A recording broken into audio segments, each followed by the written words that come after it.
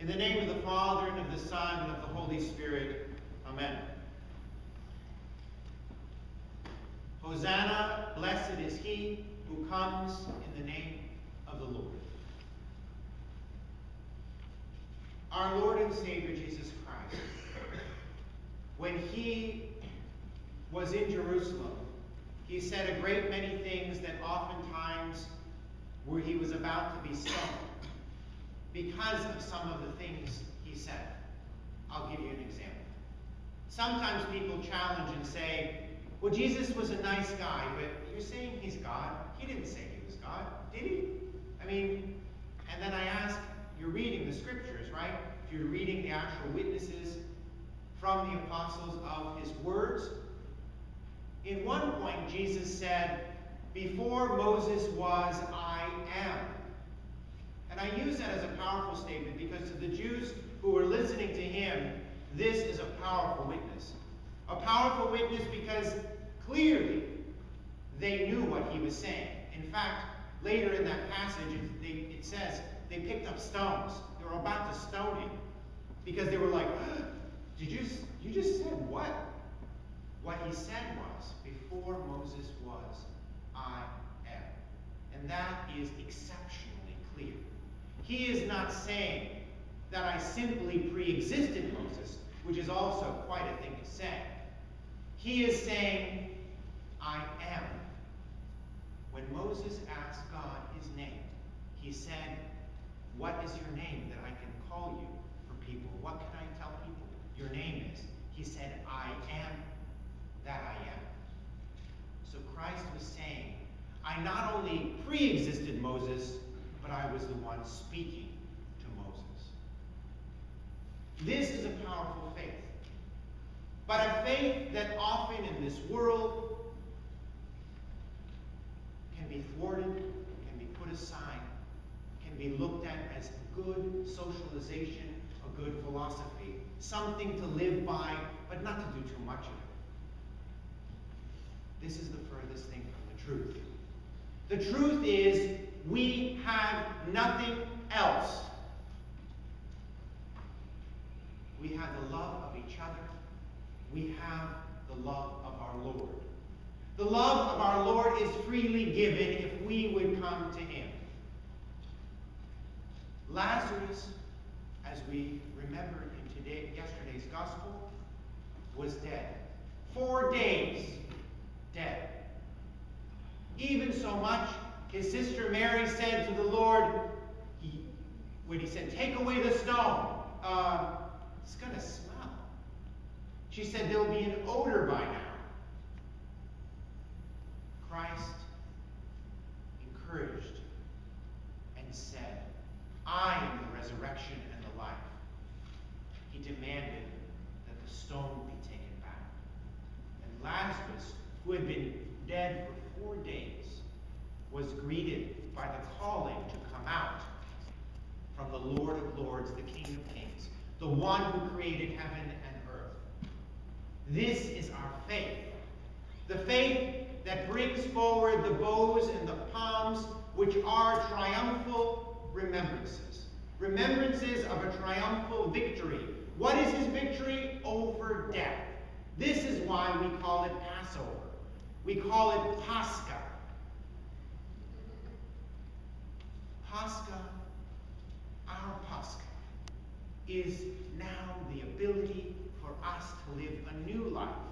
But if we put it aside on a shelf as an insurance policy, we are no better than the ones who would deny him, who would think that, well, I did a little bit.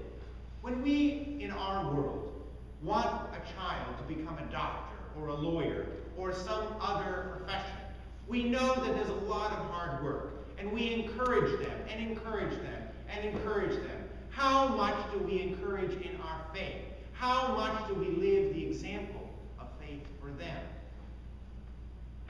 We know that what they put into it, they will get out of it. If they work hard, they will succeed. And this lesson in this world, and somehow, unfortunately, thanks to many of Western Christianity and Eastern Christianity, people have subscribed to our faith as an insurance policy, and it is not. It is a living faith. A faith where we cry out to our Lord every day, Hosanna, blessed is he who comes in the name of the Lord. Our Lord and Savior Jesus Christ changes everything. If you don't think that, you haven't been to enough funerals. When you see the person there, when you see that this world ends, that we will no longer be in this world, then you will understand that what matters in this life. It is a puzzling thing for me as a priest oftentimes to ask and to say, what happens? Why don't people see? And the answer is, we need to reach out. Not just a little bit, but with all our efforts. An understanding came to me recently about our faith. And I'll share with you something interesting. If you take the people who are SETI, Search for Extraterrestrial Intelligence, and you question what is their faith in alien life, if you're going to compare it to our faith in our Lord and Savior, Jesus Christ. You look at what they do. They endlessly search, and I mean it, endlessly search, believing wholeheartedly that they will spend their entire life hoping and searching that one time, just once even, that they notice something that proves beyond a shadow of a doubt that there is an alien life. They are so convinced of this, they endlessly pray. Reaching. These are prayers. Reaching out, seeking, finding. And what do? We see many blessings, many miracles in our life. And then we turn away. Do we have that faith?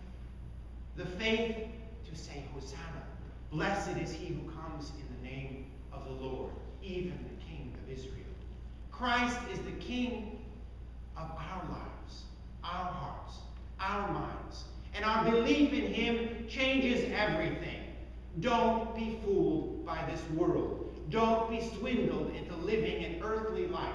You can live a godly life at the same time. Why cast what is so precious away? Your life, your soul. It is worth more than that. The Lord loves you more than we know how to love. If you doubt that, come to all the Holy Week services. See what our Lord endured. See how much he cares. When Lazarus was dead and he saw the people suffering, he wept. Knowing that he would resurrect him, he wept. He wept because he shares in our pain, shares in our suffering. It is not an insurance policy, but a relationship with our Lord. An active one. One that we should put more effort in than anything in our lives. I repeat, one that we should put more effort into than anything in our lives. What we put into it, we will get out of it. Because our Lord is there. He is a generous, kind, and loving Lord, willing to receive us after every fall, willing to lift us up, willing to suffer with us, willing to comfort us in our pain, willing to give a reason for our life, willing to help us through this transition from this life to the next. When we cry out, Hosanna, we cry out from here to the next life. We cry out to our Lord and Savior who transcends this life. We too can transcend.